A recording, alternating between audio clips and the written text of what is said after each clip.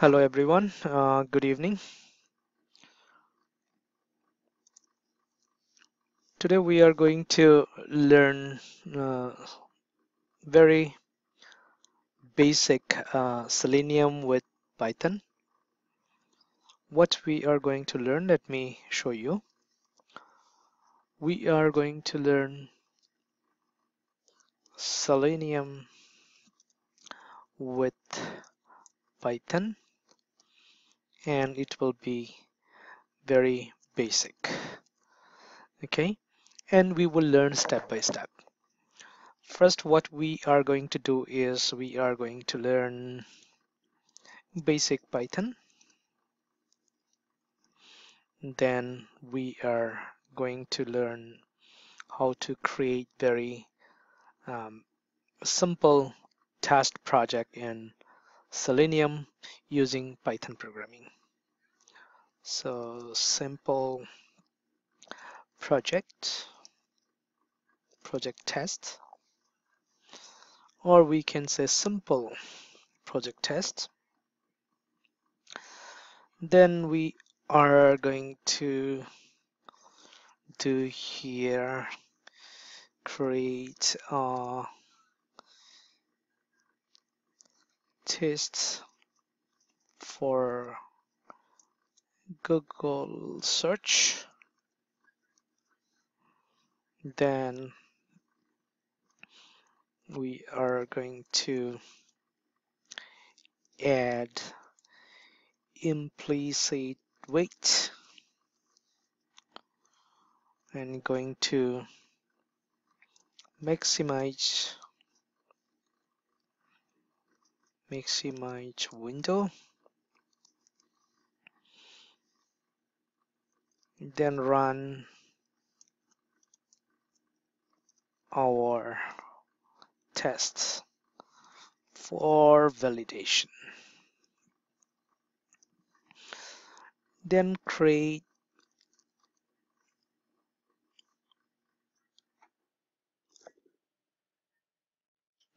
unit tests. Let's not better go for unit test today. Just close the test,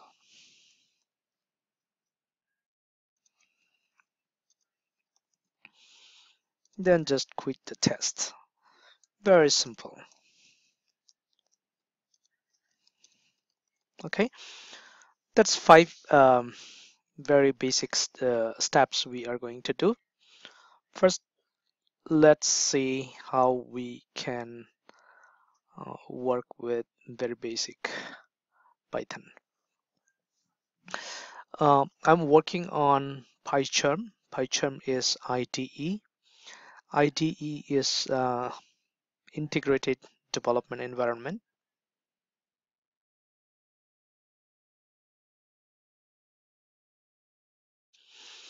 Let me create a new project. I'm going to name it new project.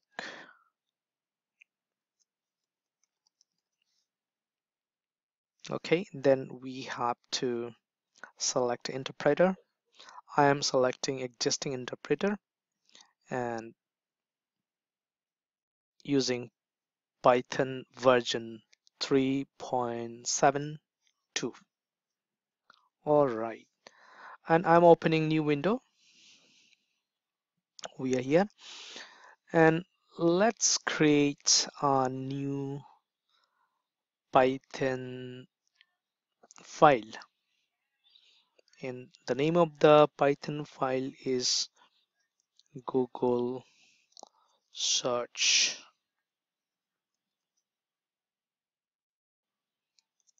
bubble, and we say Google search bubble.py is our file name. So Python starts with print statement. It's very basic. We can print. We are learning Selenium.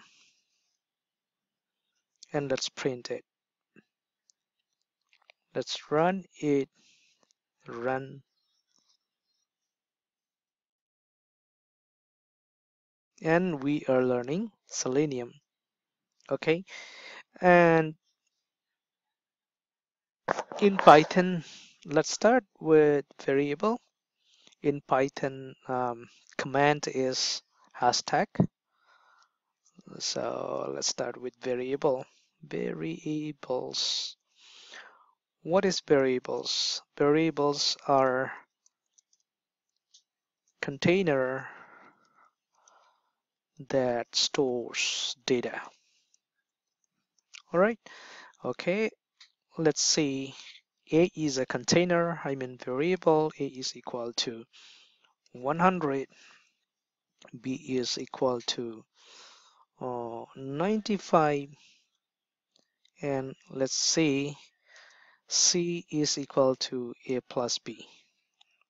Okay. And let's print C.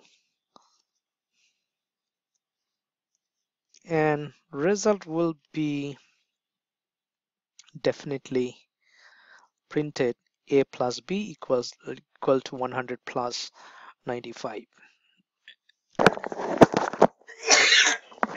I'm sorry, excuse me. And if we again see x equal to 1000 and y equal to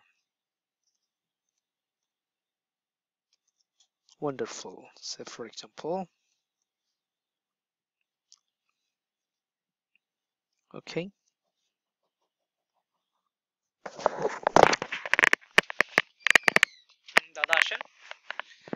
y is wonderful, excuse me, and we print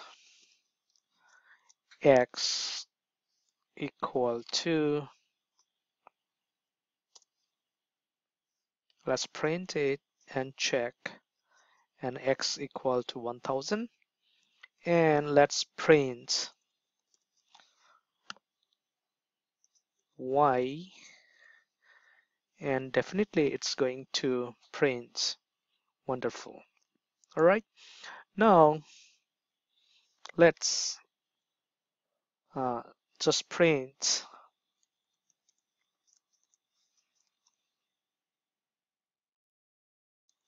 Python is a white space, then plus y, and let's see what does it print. And it's going to print Python is wonderful, right? And we can also print uh, Selenium is white space. In Python, when we put a space, we call it white space, and plus y, and it's we can say wonderful and easy. Okay, and now let's see what does it print. Selenium is wonderful and easy. All right, now we already know a little bit about Python programming. Now see how does it work in conditional statements. If A is greater than B, all right, look at the indentation. In Python, when we go to second space, it becomes indented. Okay, and we have to follow the indentation rules. It's mandatory in Python, though in another languages, in other programming languages, indentation is for readable purpose, for make it more beautiful, and clean coding, but in Python, indentation is must and necessary. It's not optional, it's mandatory. So if A is greater than B, I'll say print A is greater than B, and else print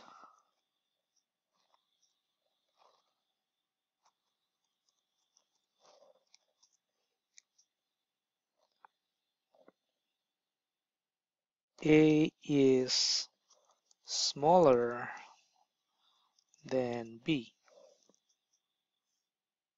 All right. In every language, in every programming language, we have to put inverted comma when we use strings. So A is smaller than B is a string, so we must put um, inverted comma. Though in Python, Python inverted comma single or double will be accepted. You can use either single comma or double commas. Okay, let's print it, and we say A is greater than B because A is 100 and B is 95. Definitely A is greater than B. Um, let's see if we say A is 100 and B is 200. So if we say A is greater than B, definitely um, A is not greater than B, so else block will be printed.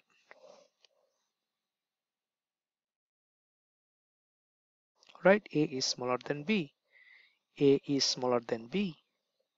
So Python is very easy programming language than um, in comparison with other languages like Java, C Sharp, Perl, Ruby, and PHP. Now let's go to Selenium, how we can use all this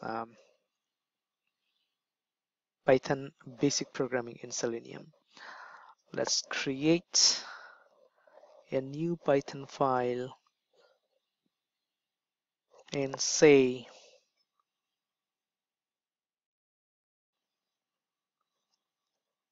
Google tests 001. And before going for Selenium, let's check whether Selenium is in our computer. Let's go to CMD and just say pip show Selenium. And we see Selenium is there. And definitely Python is in our machine as we already writing codes using Python.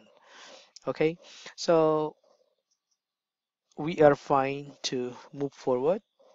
First, we are going to create a test for our Google search. I'll say from Selenium import WebDriver. Okay, then we will say driver is equal to, I'll write just driver is equal to WebDriver dot, we are using Chrome driver, and we have to put an executable path.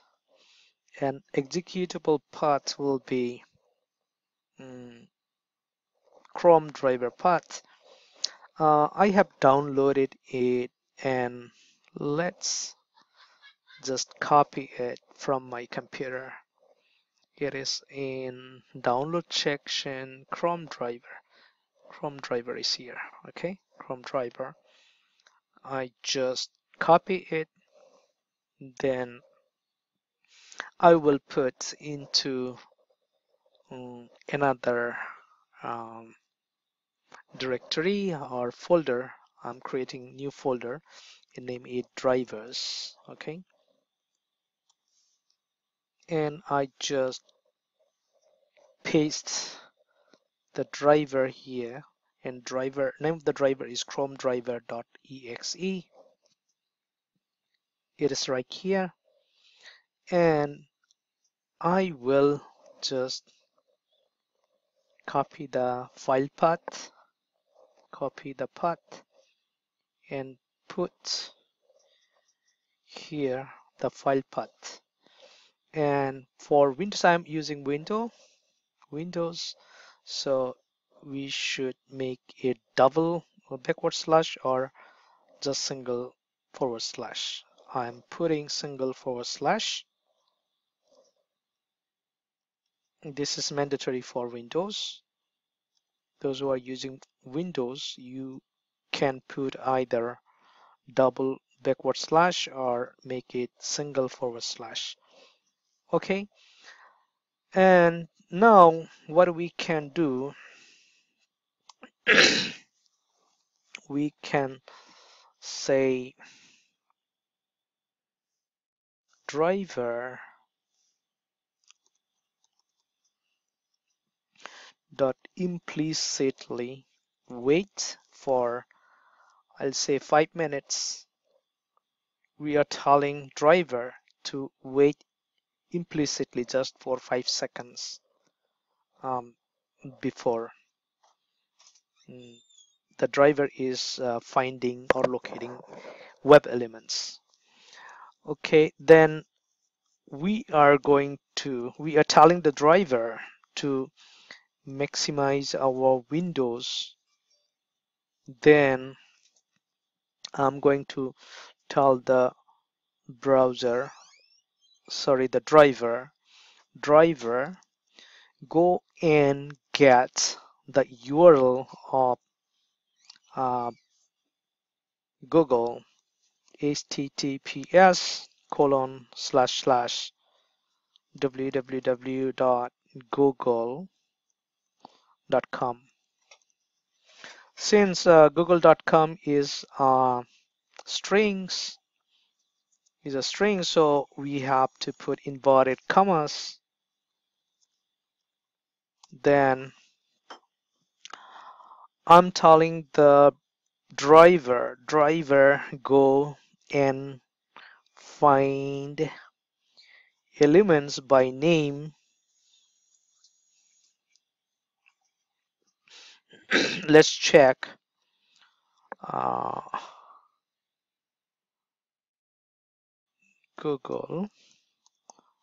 google.com. We will check the elements of this uh, search bar of the Google. I just click on the arrow icon, then hover over on the search bar and click here, and we can find name is attribute and the value is Q. I just double click here and copy just the value and put the value just inside here. Since Q is a character, I'll put it inside the inverted comma, then say dot send underscore keys. I'll just say my name and go to and press enter. Then again say driver, go and find elements I'm sorry, by name. Again, I go to Google and I'll just close it, then go and put my cursor on Google search button, then click right button, then inspect the elements. And again, I click on this arrow icon, then hover over on Google search, click on it, and I see name is attribute and its value is btnk.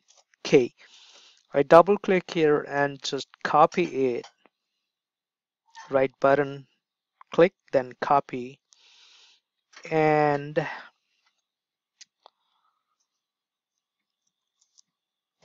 just paste here btnk the value, and I'll say just click is the method, okay, inbuilt method of Selenium. Then I just say print driver dot title, okay. Then I just say driver dot close. Then finally I will say driver just quit the browser. Excuse me. All right, what I can do here, I can tell the driver time. I write just time, then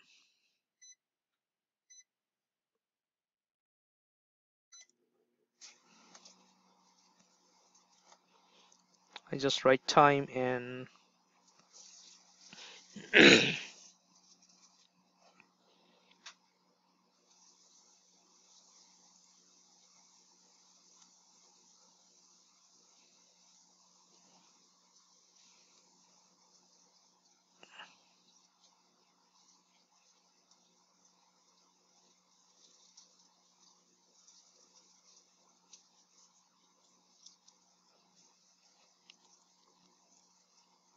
I want to import the time. Actually, we can say import time. Then I just say before closing the browser, I can tell time dot sleep,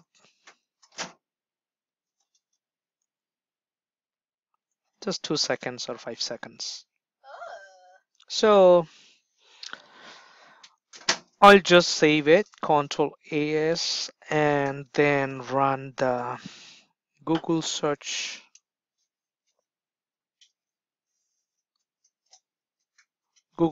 tests. It's here. Then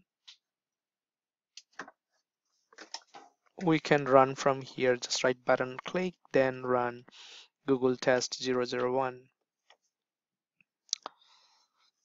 It's opening the browser, then expanding the window, going to google.com, then write my name, and finally it closed the browser. Okay, again we can run it and check right here, run Google test 001. It's opening the browser, expanding the window, going to google.com, writing my name, and finally click on search button, and finally shut down the browser. So this is the very basic of Selenium with Python. Mm, If you understand this, it will be very, very easy to learn Selenium with Python. So that's all for today. And in the next class, we will be discussing more about Python, and we will be learning how we can write more test scripts a little bit longer than this and learn step by step. Thank you. Thank you very much for watching this video tutorial. Thank you.